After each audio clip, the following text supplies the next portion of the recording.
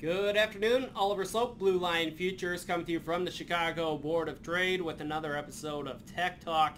It is Tuesday, September 6th. I hope you all had an enjoyable long weekend filled with college football. I was happy to see the Huskers were able to squeeze out a nail-biter against their arch rival, North Dakota.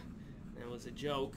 Anyways, before we get into the charts, I do want to bring to your attention, we're on a different platform today. This is the Blue Line Edge Plus. This is available to clients. We have a little bit lower version just called the Blue Line Edge, which is free to clients who have a brokerage account with us, and it's great to chart from.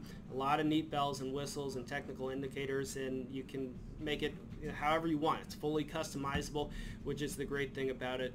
Chart, trade, etc. You can do everything from this bad boy. So Blue Line Edge and Blue Line Edge Plus. Now, as far as the markets go, we've got December corn pulled up here. This is the daily chart, and we've been talking about this for really the last couple of sessions in our daily grain commentary, that we wouldn't be surprised to see this market just start to consolidate ahead of Monday's USDA report. That is Monday, September 12th. Over the last couple of weeks, we've seen a lot of jawboning back and forth with regards to what the yield is going to be. We saw DTN start last month with a low estimate. We saw Pro Farmer follow that up with a low estimate. And last week, we got a lower estimate from the USDA, but higher than DTN and Pro Farmer. That was the StoneX customer survey. They came in at 173.2 bushels per acre, below the 175.4 from the USDA. Didn't really have the market reaction like we got from Pro Farmer, but still noteworthy. And we've been talking about, I think the market trying to price in somewhere between a 170 and a 172. I don't think many people are trading the 175.4, but I think that the important thing to note here over the last month is that we have all these estimates now, and the market has largely digested a lower corn yield. So it shouldn't come as a big surprise next week to see the USDA lower that number. Again, they're at 175.4. Now, as far as the soybeans go, wouldn't be surprised to see them maybe stay a little bit closer to where they're at. They're at 51.8, I think, or 51.9 rather. And I think StoneX was at 51.8 and Pro Farmer 51.7. So there's a little bit tighter of a cluster in soybeans. The variability in the corn yield estimates, though, is a lot wider, which should keep things interesting, and hence I think why we start to consolidate between the support pocket and resistance pocket.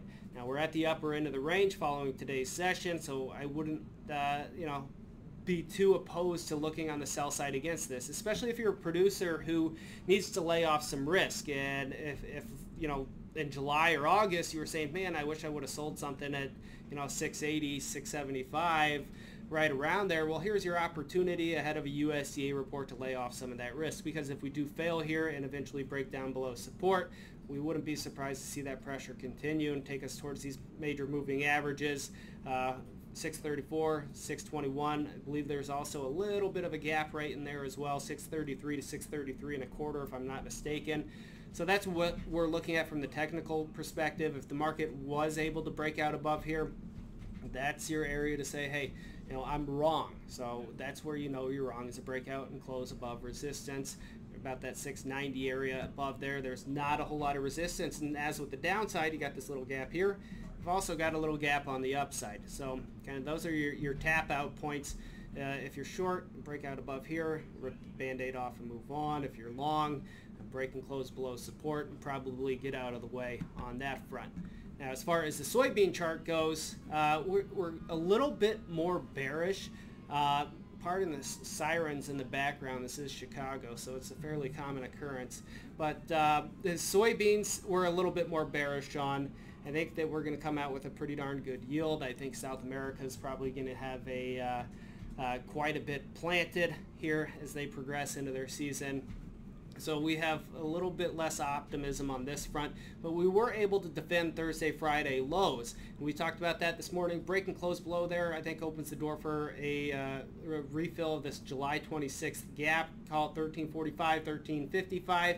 But we were able to defend those lows. So the bulls should feel a little bit more comfortable after defending that level, but they really need to get something going out above these Friday highs, 1420. 14.4-ish, 14.25. That could potentially open the door for some buying towards the top end of the recent range, which comes in closer to 14.55, 14.60. And above that, you get these highs, top end of the range, going all the way back to July, August, and here recently, what day was that? August 24th. So kind of in the middle of the range, but I think overall has a little bit of a heavy feeling to it. The big wild card for us is China.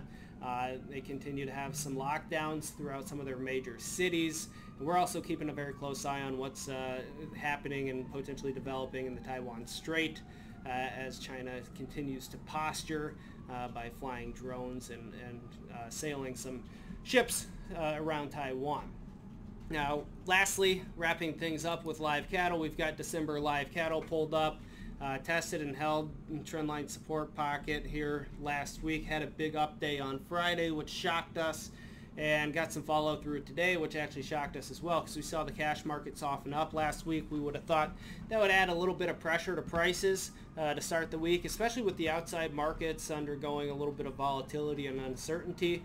But nonetheless, they have rallied back-to-back days and are back here approaching the top end of the range. Top end of the range comes in right about 151.25. Those are those recent highs. Breakout and close above there, and we could be off to the races. Again, this is for the December contract, but working with a lot of guys in the cattle industry. We like being on the sell side. We have protected that with some call options, so something to consider on that front. There's a bullish seasonal for April live cattle that starts at the end of this month, so we're I think hoping for a little bit lower prices so we can position into that. And if you want to learn more about that seasonal, please shoot me a note. My email, oliver@bluelinefutures.com. Again, email me, oliver@bluelinefutures.com. So that's what we're looking at. That's what you guys should be looking at too. If you got any questions, feel free to reach out. Remember, trading futures and options involves substantial risk of loss and is not suitable for all investors.